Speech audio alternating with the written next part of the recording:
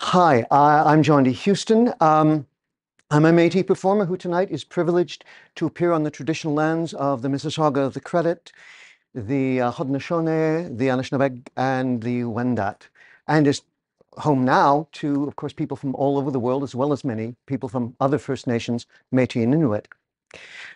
The show you're seeing tonight, as you probably know from your programs, is Civilized, written by Keir Cutler, directed by Paul Hopkins. It deals with what even 100 years ago was being called a national crime, the treatment of Aboriginal peoples in what is now Canada.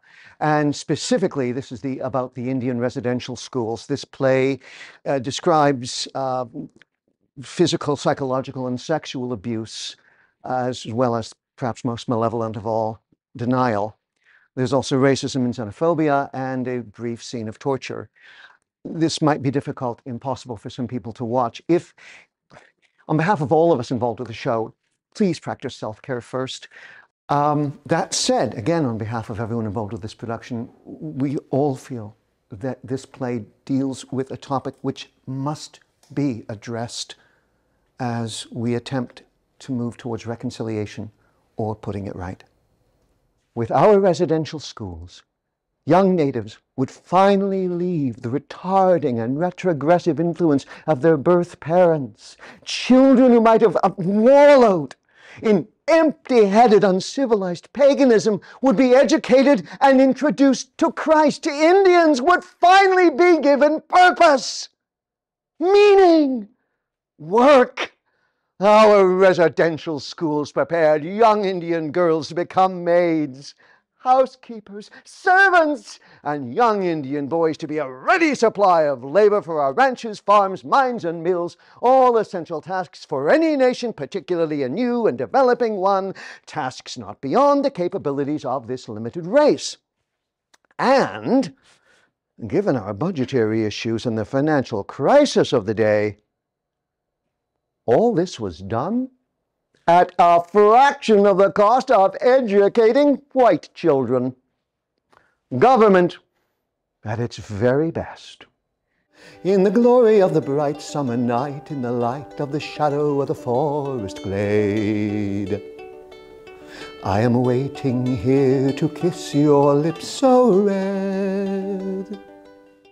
This was the chief medical officer stating our schools were dangerous to health with children dying, and the deputy superintendent, in essence, confirming the report by placing the fault with the children. For the first and only time in my professional career, I questioned my superior's judgment. I am your own, your high, your walk the brave. My heart is yours, you know. Inevitably, misfits and bottom feeders found employment, leading to young girls, even young boys being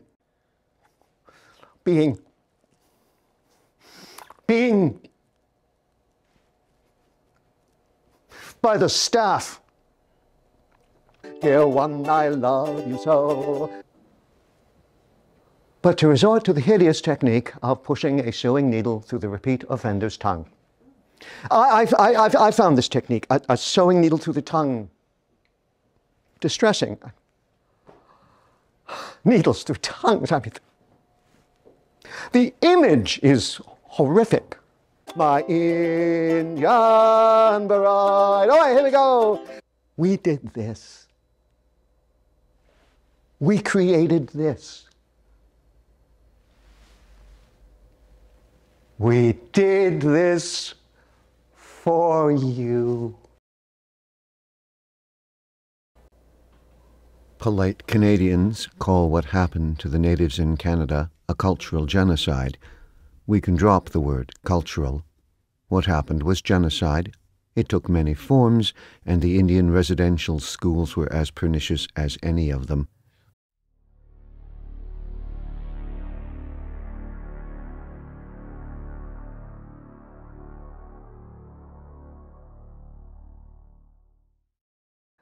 But more than anything else, we were civilized.